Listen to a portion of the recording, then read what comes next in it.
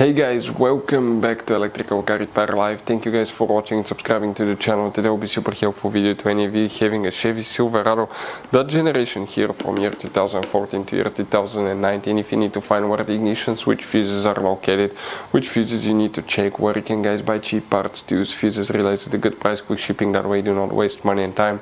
Why it's always a good idea to test fuses and relays, all that will be covered absolutely free for your convenience. Make sure to stay until the end.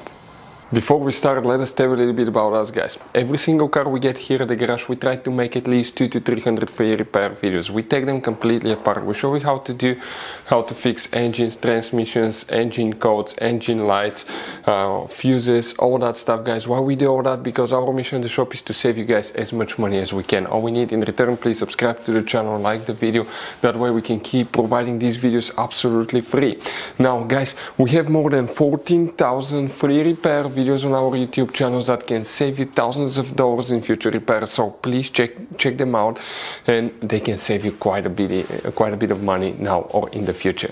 So guys, the ignition switch fuse, where you can expect to find it, will demonstrate on that generation Chevy Silverado right here. Now you guys have many hidden fuse boxes all over this track that 9 out of 10 people do not know they exist. We'll recommend to check out the video on our YouTube channel about fuse box location on Chevy Silverado. So now, what you guys need to do for the ignition switch, you need to open the driver door. Once you do that, on the side of the dash you have that cover. If you pull that cover, it opens guys. Behind it you have a fuse box with a layout like this one. Before we continue guys, let's explain quickly why it's always a good idea to test fuses and relays.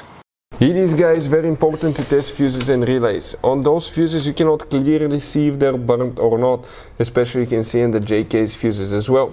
And if you guys assume, okay, let's say you remove a fuse, you look at it and you assume guys that it's actually a good fuse, but it's actually a bad fuse. Sometimes you cannot clearly see that. What can easily happen guys at that point, you can put the bad fuse in and you start replacing parts and tools that you don't need to, so you lose your time, you lose your money to fix a problem that doesn't exist, when all we had to do is test the fuse and replace it. We'll put a link to a special video that will teach you how to test fuses, how to check relays very easily as well guys. So check it out, it will be in the description of the video below. Now guys, quick thing, if you need to buy fuses, relays, parts, tools at a good price, quick shipping, that way you do not waste money and time guys, we're going to put the links in the description of the video below for your convenience. Please check it out, that way you do not waste money and time. So for the ignition switch guys, okay, what do we need to check? Multiple fuses. Now in different fuse boxes, make sure to stay until the end. We want to share one good advice with you, that way you do not end up being stuck in the middle of nowhere like it happened to us. Here, if you have 2014 through 16, you have that fuse box layout here, and we will first need to check fuse number 23. Right here, that's a special double fuse. We'll put the link in the description of the video below where you can get one from if you have a hard time finding it guys. Next you need to check fuse number 31, which is exactly the one underneath it. Okay, so these two fuses right here. If you have a 2017 through 19, it will be the same fuses guys, this one here and this one here as well. Now guys, next what do we need to do? We need to open, okay, the hood, and under the hood guys, okay, let me see, you have an engine fuse box right here on the driver's side. So what you will need to do now, open that cover right here, and underneath you're going to see a fuse box with a layout like this one. That's 2014 through 16 model layout. Here you will guys, okay, need to check specifically fuse number 34 now, okay, and you wonder where 34 is located. Okay, in the middle right here, that's fuse number 34, right above the relay right there.